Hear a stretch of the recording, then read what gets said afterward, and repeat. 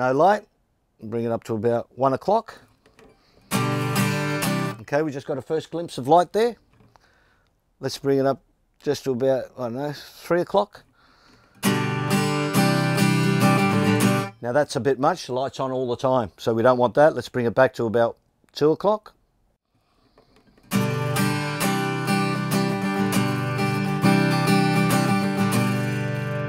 Once again, as we've set this up to the maximum we're going to play, let's just bring it down now. I think that is pretty well set up fine.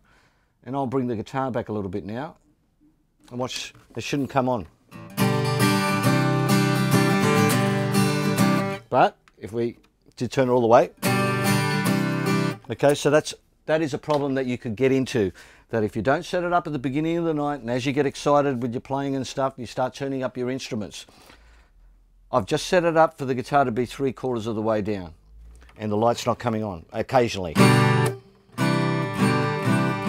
If I have the guitar all the way up, it's going to be on all the time. And that's going to be distorting. Okay, so make sure you do set up for the maximum volume you're going to be playing on the night. Okay, so that is perfect now. So with a jack-to-jack lead, we've got an acoustic guitar plugged into the second channel. Gains have all been set up. Moving on, what I'm going to do, because the volumes aren't up, I can unplug the guitar. I'm going to plug in electric, just to show you that an electric guitar is going to have, well, normally what you would do with your electric guitar, you'd be running through your pedal board. Once again, you do the same thing. Set up your pedal board so you've turned up to the maximum volume you're going to be set at. Or same thing with your guitar. Turn it to the maximum volumes. Now, a guitar doesn't have much volume coming out of it. It's actually in millivolts. So that's why we normally have to go through pedals or a preamp.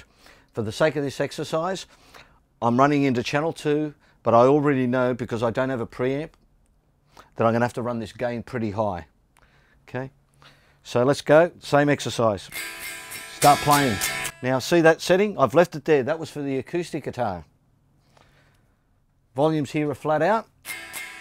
I'm playing the guitar as loud as I can, and I've got no red light. So watch this.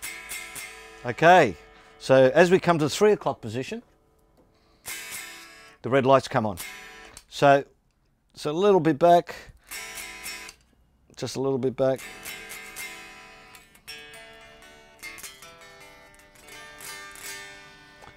Now that second channel has been set up for an electric guitar. So as you turn up, once again, the master volumes in the second channel, that guitar, you'll be able to hear it through the PA, and you won't have to be running. Once again, you never have to run your controls up like here on a mixer. If you're starting to do that, it starts, I think you've got your inputs and your output gains set up incorrectly. Okay, moving on, one more thing. Let's plug the keyboard in. I've got a Roland keyboard here right beside me. At the acoustic guitar, we're around probably 2 o'clock. The electric guitar, we're about 2:30, just a little bit past. So let's now plug in the keyboard. Last but not least, okay, same thing with the keyboard. What do? Same as the guitar. The guitar I put flat out. Most of the guys are going to probably play 3/4 of the way, so give yourself some headroom. Set it up around the 2 o'clock position. So you still have a little bit of movement there. And let's bring that down. Now let's once again watch the red light. Okay, so while I'm doing that, I'm actually turning up the gain control. Here we go, here we go, here we go, here we go. Is it making a liar out of me? No, no, there it is.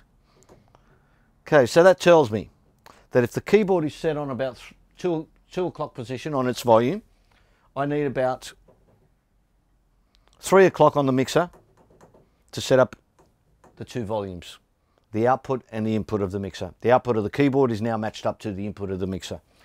Okay, so what I'm going to do now is turn up the keyboard flat out and play, and watch the red light should be on all the time. Now that's incorrectly set up.